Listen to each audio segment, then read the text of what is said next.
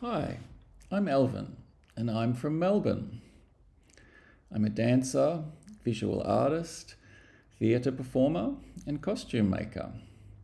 I really love fashion history and I've studied set and costume design.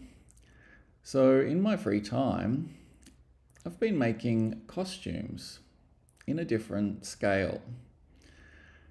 This time I'd like to show you my artwork on these dolls.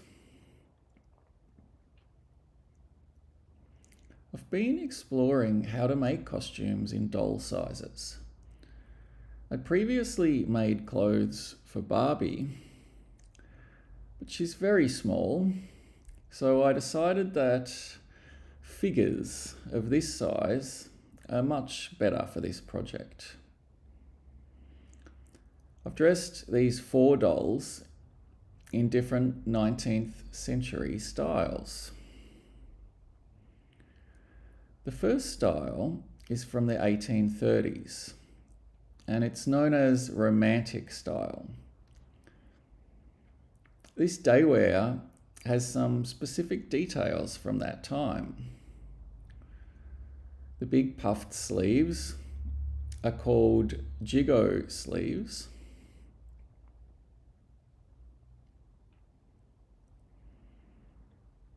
They had high waists, which were always belted, and wide necklines called boat necks.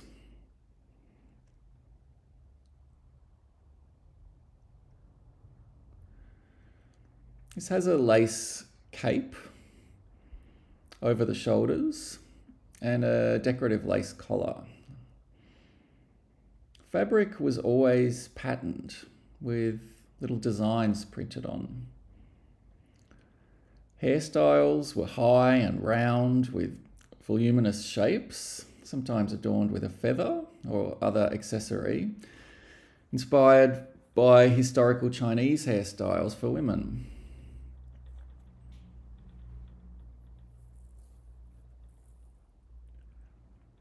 Next, in the 1840s, was the early Victorian style. The sleeves were less puffy and the lower sleeve was also tighter.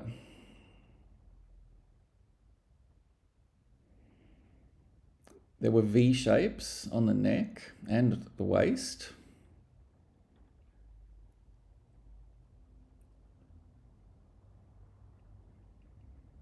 Skirts were fuller with a round bell shape.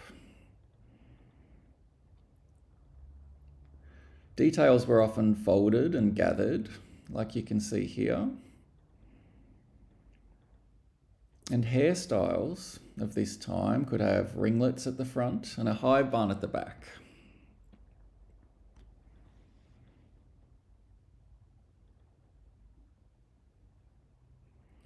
The third style is from the 1860s, mid-Victorian style.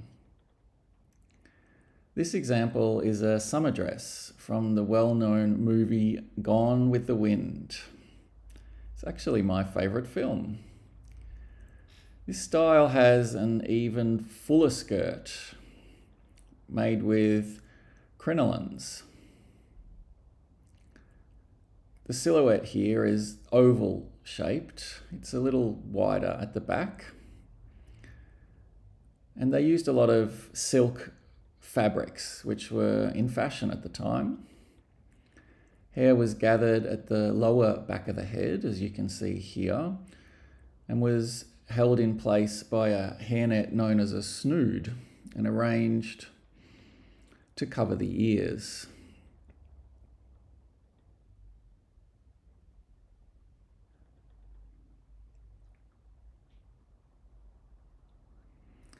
The fourth style is typical of the 1890s, the late Victorian style.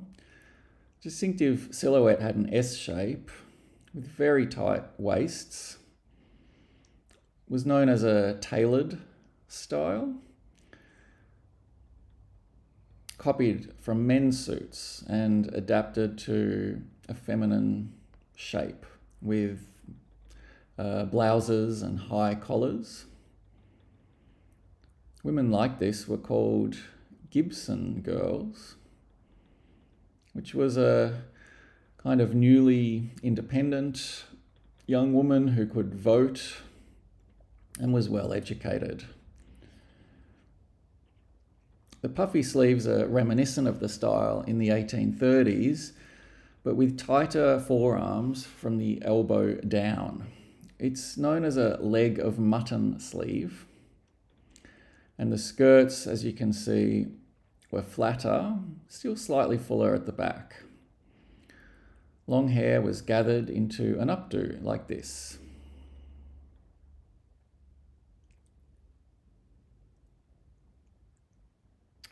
That's it. I hope you enjoyed my artwork with these costumes and maybe even learn something about fashion history. I'd really like to make more to show you in future. Thanks for watching. Bye.